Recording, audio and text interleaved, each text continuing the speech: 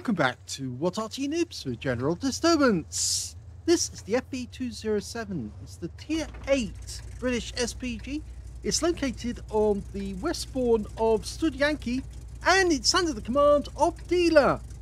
Now, last time we saw him, it was in an M53, M55, and we do still have another video coming up on him in those vehicles. But let's see how he gets on in the Tier 8 British. Game on. Well, if he's got the top gun, he's got the 6-inch, which is a 152.4 millimeters. Yes, there it is. 650 alpha, 38mm pen, 7.6 meters burst radius.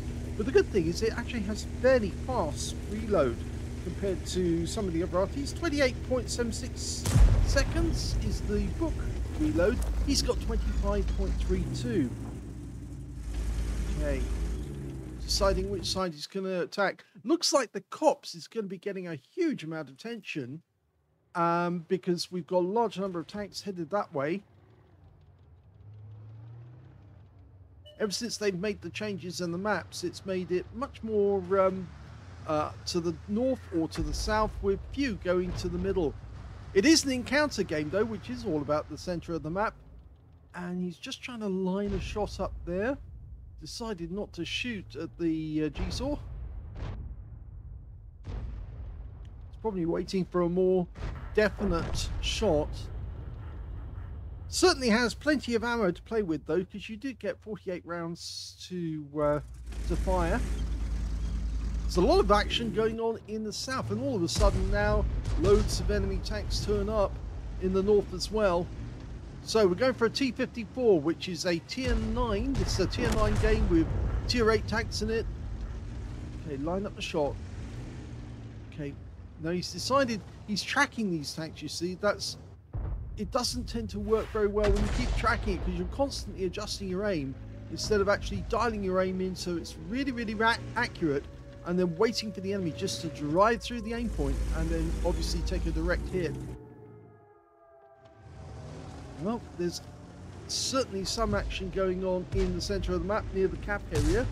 It's a lot more open than it was before in terms of getting shells into the center, and I think he can hit that A phase 1. Rounds out. Yep, got a direct hit on that one. 247.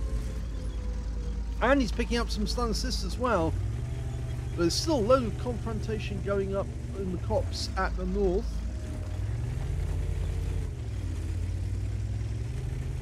Seeing as it's an encounter game, it does take twice as long to cap out, so it's not a worry that they are capping, and it's more than likely there'll be a few resets. Well, we just saw one of the enemy tanks go down. I think that was the T-54. We're looking at a Shrek now. Rounds out. Direct hit. Oh, we definitely got that one. So at least that's taken out, or it's not taken him out, but it's certainly badly damaged one of their support tanks. There's a Scorpion in there somewhere as well. Now, the further south he actually goes, the more likely he's going to be able to shoot at the cap area. Of course, it opens more area up. Oh, isn't that nice? We've got a Carnarvon sitting behind a ground mound of gravel. Rounds out. Direct hit right on his front. I think it was a frontal plate hit. Only got 162 hit points, but he is getting stun assist as well. Notice how that Carnarvon's turret is actually bouncing a lot of rounds. He's decided to pull back rather than risk it.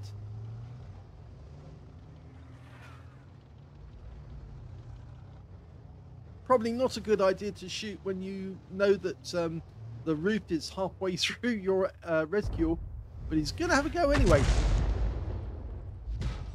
And I'd say that more than likely stunned that Carnarvon. The Foch is behind one of those buildings. There he is.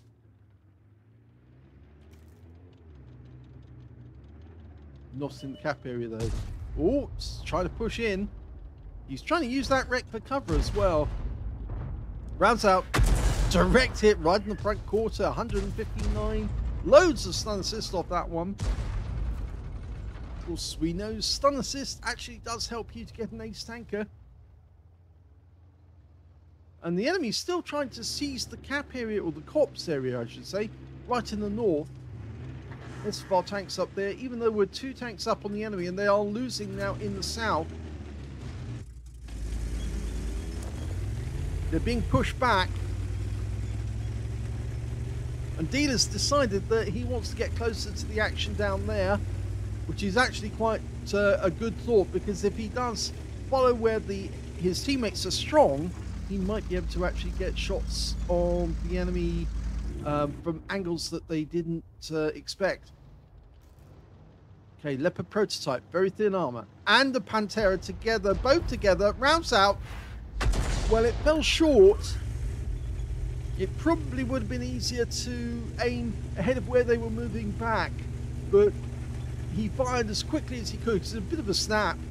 He knew that they were only going to be together for a brief moment. But it's very hard to resist shooting at an enemy tanks when they group together like that, because obviously you think you're going to get 2 hits with 1 shot.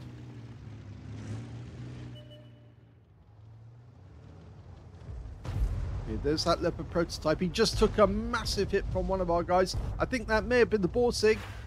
Oh, that's a direct hit as well. 328, and he goes down. He was taken out by the K91 PT, the tank destroyer. So we picked up some more stun assist. Okay, T-54s now, and he just got a hit onto one of our guys. Now let's see what we can do. We're loaded.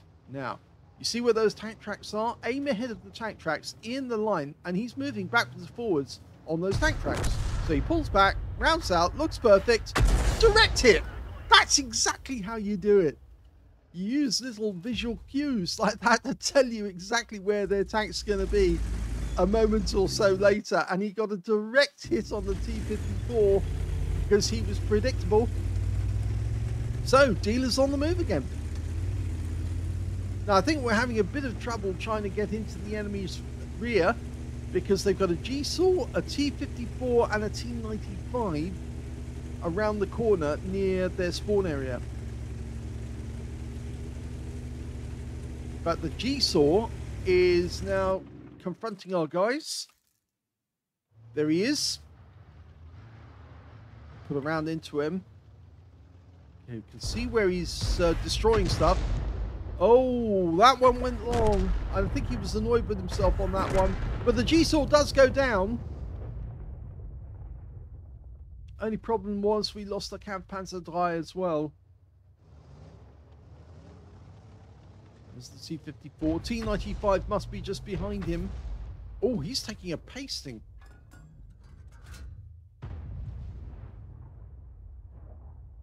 He decided not to shoot just in case he'd moved away. It's going to get a bit closer. Now, this Arty is actually based on the A45 Conqueror, not the Centurion. So it's a heavy tank Arty, surprisingly, even though it's only tier 8. Based on a heavy tank. Never actually got put into production. It was going to have a 105mm, 140mm, or 152mm gun. And the 5.5 is the stock gun.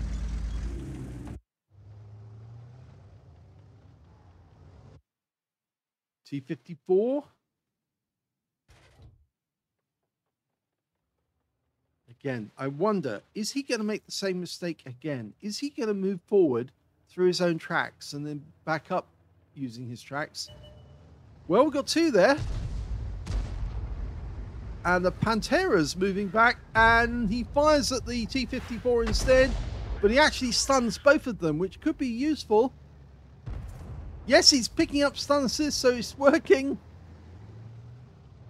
Just a couple more hits, please. Pantera's not happy with what's going on. He knows there are tanks sitting to the south of him in the cap area, and they're capable of pointing towards him. Now, he was working out if the T-54 was going to be pulling back. He correctly worked that one out, and he got another one. This time it's only a splash, though, but it was worthwhile. The T-54 seemed very hesitant for a moment.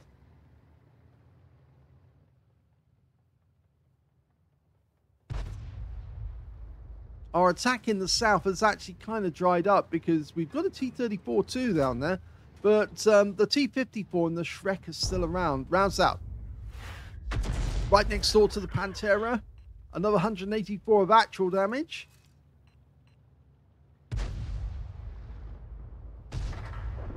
And the T-54 just killed our T-54.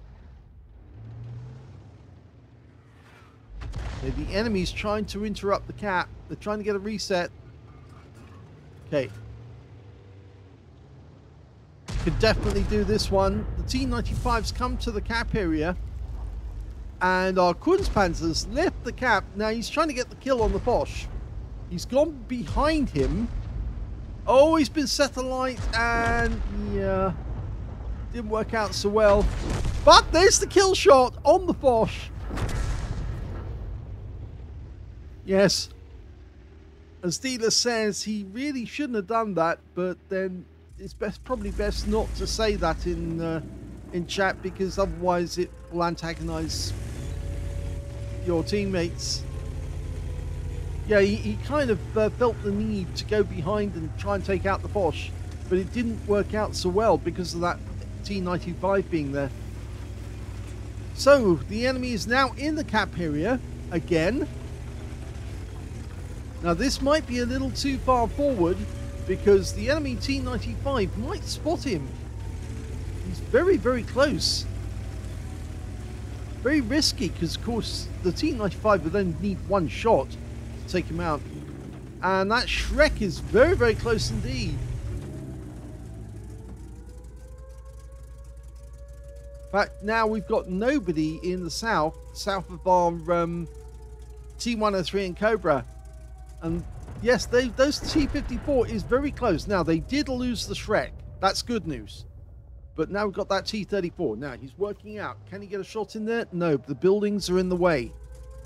He'd have to fire through the gap. So he's decided he's going to drive in.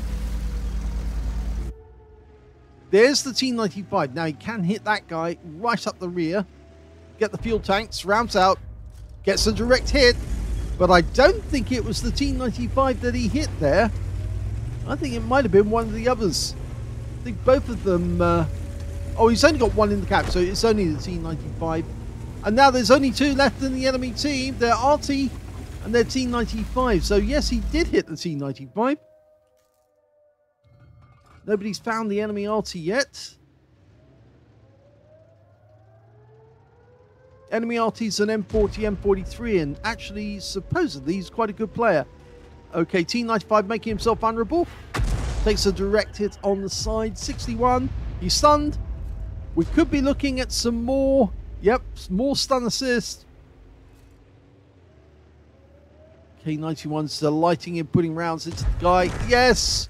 And that means there's only one enemy left. It's now the Arty. Well, with 2 minutes to go, we should be able to find them. Massive amount of stun assist and there by Dealer. 2,697 so far. And he still might get damage on that M40, M43. Now he's looking across the railway line right into the corner. But the M40, M43 is a little further south. Cobra found him.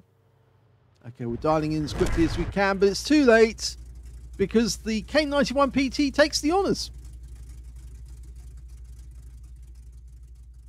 Here's the end of battle stats, and that was an ace tanker game for Dealer in the FV207. He managed to get a Bruiser medal for getting at least 5 critical hits. In fact, he got 9, and he got a Confederate as well for hitting more of the enemy than anyone else on his team, including the fact that he actually got a kill on the Bosch. His win rate from the game, 3,106, which is Super Unicum standard. Let's have a look at team score. Well, didn't get the highest damage in the game. That actually went to the Bosch on the enemy team. Got a high caliber and 5,573 hit points. Second highest damage went to the K91 PT, who also got the last kill of the game with 3,865, and he picked up a tank sniper. And the third highest damage in the game went to the Cobra on the team with 3,370 hit points of damage. We can see that Dealer managed to get 2,210. He was beaten by 2 members of the enemy team and 2 members of his own team, and that means he's in 5th place on damage. When it came to kills, though, it's the K91 PT. Shares it with the Cobra and on the enemy team with their T95. And then we've got 2 kills for the T103, the Borsig, the T34-2, and on the enemy team, their Foch, their M40, M43, and their T54. When it came to Dealer, he's only got the 1 kill, but it was the highest scoring player on the enemy team. When it came to base XP, it's Dealer. Yes, he got so much stun assist off that one. That's why he got a high one. 1,102 for Dealer. 1,056 went to the Cobra and 1,012 went to the K91 PT. Only 3 players managed to get over 1,000 base, but the Conqueror was fairly close behind with 962. Dealer fired 16 rounds, so he got a decent amount of ammunition fired to get him the stun that he needed to get that stun assist. 8 direct hits on the enemy. 0 penetrations though, 16 splash. I guess a 152mm caliber at tier 9 is fairly difficult to pen, unless of course you've got a very, very weakly armored tank destroyer, such as a Waffenträger or a Borsig, which are slightly easier to pen. 2,210 hit points of damage, all a bit at more than 300 meters. Damaged 80 the enemy, killed 1. Did 2,697 hit points of stun assist, or 15 stuns, and that's how he managed to get the ace tanker. He also got 55 defense points when he kept resetting the cap when he was firing into it. So he was getting closer and closer to getting a defender medal. On a premium count, he actually earned a profit on this one, 53,490 credits. He didn't have to resupply ammunition or consumables or repairs. So yes, that's another way of actually boosting up your scores. If you want to make your credits look better, is to actually buy plenty of the material up ahead, so that when it comes to resupplying the vehicle, you don't actually have to pay anything. You also got 3,306 experience points as well. So a good battle there from Dealer in the FV207. Not the easiest Arty to play because it's fairly slow. Only got 29 kilometers an hour maximum speed, but it does fire fairly quickly or fairly rapidly. It's slightly... Well, it's on the par with the 155mm Artys in many, many ways. But yes, it does punch those rounds out. And one, of course, the biggest benefits is that it's got very wide arc. 44 degrees of arc, 22 degrees either side of the center line, down to the way the gun was mounted in the casement. But the other best thing is, of course, that it's got vents, which means that you can improve your crew skills to actually improve their accuracy and reload time. Hope you enjoyed that replay. If you did, please give this video a like. Do subscribe to our channel. Leave a little comment down below because it feeds the algorithm. And thank you for watching.